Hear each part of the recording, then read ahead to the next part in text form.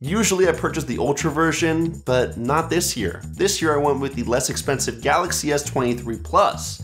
And I did this because for one, it's $200 cheaper, but two, it's pretty much the same phone. And the extra perks you get with the Ultra aren't that justifiable to me, in my opinion. I mean, the S23 Plus is just a bit smaller, which makes it easier to use with one hand. Doesn't have a Quad HD display, but the 1080p panel is still really gorgeous. The cameras aren't as powerful, but they're still really good. It doesn't come with as much RAM, but I found 8GB to be more than fine. It has a slightly smaller battery capacity, but then again, the S23 Ultra is going to consume more battery life in general because the screen is bigger and has a higher resolution. The Ultra can be upgraded to a higher storage capacity of 1TB, but 512GB on the S23 Plus is more than enough for most people. And the S23 Plus doesn't have a stylus, which could be a deal breaker to some, but for most people, including myself, you'll rarely ever use it.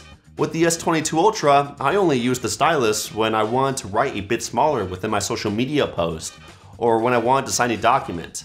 That's it.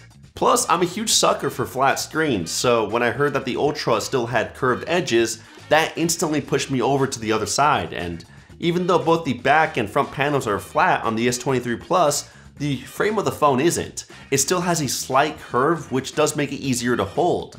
Nothing like the iPhone 14, which makes the edges completely flat and a bit more awkward to use. Plus, the rear glass is frosted, so fingerprints are non-existent on this phone. Only on the edges did I notice some minor smudges. I also felt really confident when using the flagship because it's made out of very premium materials that give it extra protection and a hefty weight. The frame is made out of this really strong armor aluminum, and the front and back glass are the strongest glass variant from Corning Gorilla, known as the Victus 2. It's even water resistant with an IP68 rating. So a very strong device, and it's managed well after 3 weeks of use. Even without a screen protector, it never received any damage. No scratches, dents, or cracks. And yes, I've dropped it multiple times. I won't lie though, as strong as any phone is, I will always slap a case on it because you just never know what could happen. I ended up getting this camel leather case from Samsung. I think it's absolutely gorgeous, and I love how it makes the rear cameras flush so that I can finally use the phone flat on its back without it wobbling around. It is a bit hefty though at around $50, but you'll be able to get it for free if you buy the phone directly from Samsung's site because they automatically give every customer an extra $100 to use within their store. The only thing I don't like about the design of the S23 Plus is that the side buttons are a bit too high and they're not as tactile as I like them to be. I constantly need to readjust my hand whenever I want to mess around with the volume rocker, and they feel really mushy whenever I press them. Besides that, it's one of the best looking phones I've ever purchased. The cream color really caught my eye, and it looks even better in person. When I actually used the phone, I can honestly say it was one of the fastest devices I've ever used. The only phone I can compare it to with similar speeds is the OnePlus 11, and that's just because they both carry the same chipset, the Snapdragon 8 Gen 2. Apps opened insanely quick, animations were buttery smooth, and playing video games was an enormous pleasure. Even unlocking the phone with the under-display fingerprint sensor or face unlock was insanely quick and reliable. Plus, I love that it still uses an ultrasonic fingerprint sensor because unlike most Androids, this allows you to unlock the phone even when the screen is off, making it even faster to use. And that's another reason why I didn't get the Ultra. Since it's got the same processor, the speeds will be pretty much the same. True, it does have a larger RAM capacity, which will theoretically make multitasking slightly better, but in the real world, most people won't notice a difference. So the design has held up well, the performance has been spectacular. What about the battery life? It was also great. It had no problem lasting me the entire day and would usually leave me at around 30%. To be more specific, the screen on time was usually about 5.5 hours, which may not seem like a lot, but it really is because I'm a really heavy user.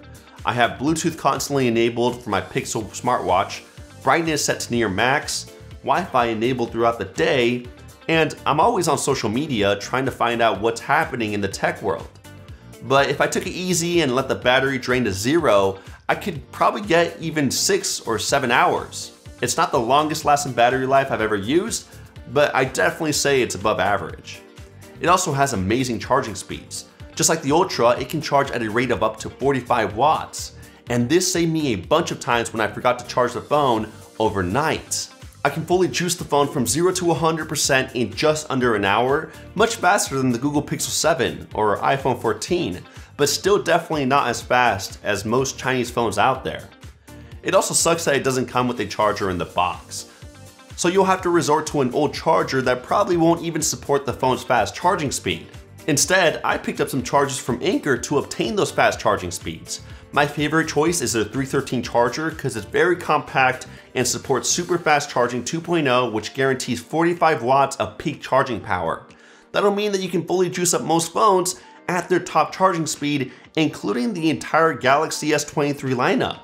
Plus, unlike most chargers out there, this one is tiny, 30% smaller than Samsung's 45 watt original charger, just to give you a perspective.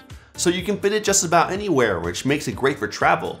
Plus, it's powered by GaN technology, which gives it excellent heat dissipation. A lot of great advantages packed into such a tiny form factor. If you want an alternative, look towards Anker's 312 charger. It's selling for $19.99, but from March 6th to the 12th, it will have a discount, bringing the price down to $12.70. It's still very small and still guarantees 25 watts of super fast charging speeds, which is perfect for the base model Galaxy S23. And it's got multi-protect technology to safeguard your devices from over voltage or high temperatures. So if you want the best bang for your buck, check out these two Anker Ace chargers linked down below. And just like its brothers, the Galaxy S23 Plus supports Qi and PMA wireless charging at up to 15 watts and reverse wireless charging at 4.5 watts. Not bad. The cameras were also not bad, but they're not going to really stand out from the sea of other phones that also have great cameras. It's still carrying the same camera hardware as last year's S22 Plus. It just has a slightly updated 12 megapixel front camera, which does a fantastic job of giving you lots of detail, but the coloring needs some work. I was much more satisfied with the results from the rear cameras. This is the type of phone that you can take almost anywhere, no matter the lighting situation, and it will capture the scene in great detail. When there's lots of lights, the shots have great contrast, exposure, and amazing shadowing. The only thing that it does tend to do is oversaturate and slightly overbrighten the shot to make the scene pop more, but that could be great for the grand majority who usually just want an eye-catching picture to post on social media. For more natural looking shots, phones like the Pixel 7, OnePlus 11, or even the iPhone are better options. Its ultra-wide lens is also really great at capturing large open landscapes, especially since it has a huge point of view, and its telephoto lens does a fantastic job of capturing objects that are out of reach. Not as powerful as the more expensive Ultra variant, which can optically zoom at up to 10x, but still better than most phones out there. Still, extreme digitally zoomed in shots at around 30x aren't going to be as good as some other devices out there like the Pixel 7 Pro because of limitations on the hardware. During the night, it's also a hit or miss situation. You'll either get a really impressive shot that has great detail and not that much noise, or you'll get something that looks over-brightened and unnatural. Plus, there's also a good amount of shutter lag, which has resulted in me missing some shots entirely. Still, as a whole, I'm really happy with these cameras. It's a versatile setup that can capture most scenes amazingly, and it'll be more than enough for the average Joe. As for the software, it's running the latest One UI 5.1 version, which is on top of Android 13, and Samsung always provides excellent update commitments. This year is no different since they promised that the S23 Plus will get at least 4 years of OS updates and 5 years of security patches, so the software should last up until 2028. Much better than most Androids out there, including Google's own Pixel 7 devices. And what can I say? One UI is the most powerful and customizable software in the Android ecosystem. Any feature that you can think of can most likely be found within One UI, and you will always discover more when you start diving into the settings. Some of my favorite features that are exclusive to One UI include Bixby Text Call, which is similar to Google's Screen Call feature. It lets the Bixby Assistant answer a phone call for me. And unlike Google's Screen Call feature, Bixby Text Call enables you to type out any response within the phone call to have Bixby say it out loud. It can get pretty hilarious. I also love that I can stack widgets on the home screen. It keeps things nice and tidy while providing me with information quickly. I can set individual call backgrounds for each of my favorite contacts. Makes it a lot more personal and easy to tell who's calling from far away. And when I take a screenshot, I love that I can extract text from any photo by pressing on that little T. It saves me so much time.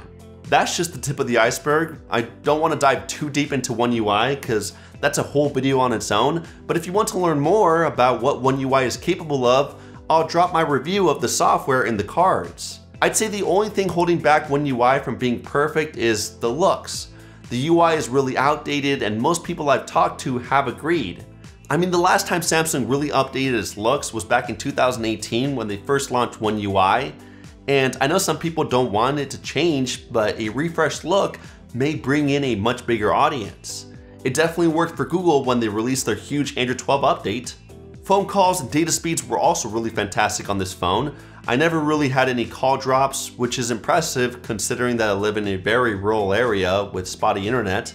It also supports 5G millimeter waves, so I got really fast data speeds, even on my mid-range carrier, Mint Mobile. And of course, just like every other Samsung phone, it supports the 4 major US carriers. Now, even though this phone is cheaper than the big boy S23 Ultra, it's still really expensive, selling for $1,000 in the US. $1,000. And of course, you could trade in your current device to get that lower price tag, but Samsung's trade-in values this year really suck. I mean, they literally only give you $500 for a Galaxy S22 Ultra, which was selling for more than double of that last year. With that said, do I think the Galaxy S23 Plus is worth it? I think it is, especially since this phone is made to last. Aside from a fancy stylus, it really is the complete package. You get 4 years of OS updates on a very powerful software, the fastest speeds on a smartphone yet, really great cameras, a solid battery life with 45 watts of fast charging speeds, water resistance, 5G millimeter wave, and really strong materials that also provide a beautiful looking design. You can't go wrong with this phone, and I do think it's a better bang for your buck than the S23 Ultra. That's if you don't mind missing out on a stylus or a bigger screen. But the only reason I wouldn't recommend the S23 Plus is if you already own last year's model. You're just gonna have the same experience with slightly faster speeds and slightly better battery life. I would wait 1 more year if I were you. By the way, click this video right here if you'd like to learn how to really customize One UI and take it to the next level. Either way, that's been my experience with the Galaxy S23 Plus. I'll be sure to include it within the YouTube's product tag feature in the lower left corner of this video, sponsored by YouTube themselves, and within the description of this video to purchase it. I'll catch you guys in the next one. Kapow!